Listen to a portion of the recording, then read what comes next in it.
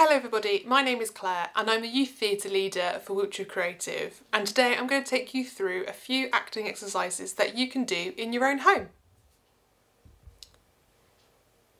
The first exercise is called Lead with Your. We're going to lead with 3 different body parts. The first one, your nose. So what I want you to think about is I want you to imagine there's a long string coming from your nose and someone is pulling on the end of it. And you're going to walk around your room or your garden or your living room, and I want you to see what character or what movement that starts to suggest. From there, you're going to exaggerate that and develop it again. So you're going to make the movement bigger, and then you're going to do it again and change the tempo faster or slower, and then you can do it one more time and add facial expression. Each time you are layering up to create a character.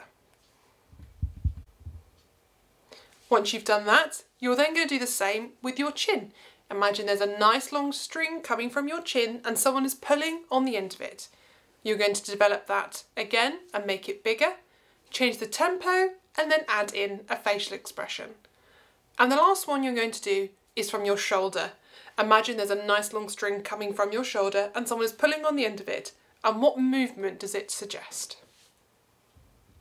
From there, you're going to pick your favourite and you're going to create a character out of it. So whether it's the nose, the chin or the shoulder, and whichever one has created the best character for you, and you are going to add a sound or a voice and send us in a small clip of this character that you've created, or maybe a description. Next activity is an everyday walk. You need to have a little bit of space for this one, but not too much. You're going to move from one side of a room to another, and you're going to notice your natural movement. What is it that you do? Are your shoulders high or hunched? Are you swinging your arms? Are you moving your hips? Or maybe your gaze is high or low. You're going to take this one movement that you've noticed that you do, and you're going to exaggerate it 4 times. The first time you're going to make it bigger. The second time you're going to change the tempo. The third time, how about you add in a facial expression? And the 4th time, think about what sound or what voice this may bring. And you are creating and developing a grotesque character. Once you've created this character, you are going to do an everyday activity. It could be brushing your hair, making your bed, laying the table for dinner, even making a cup of tea. And you are going to do it as this new character that you've created. Introduce it to your household, perform it for the people you live with.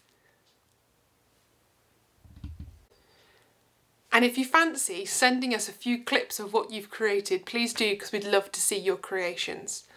Or, if you fancy doing this again, how about you do your natural walk but choose a different thing that you've noticed and develop it each time. And each time you'll create something different. I really hope you have fun with some of these activities, guys. They're just fun and simple things to do in your own home. We hope to see you very, very soon. Enjoy. Bye!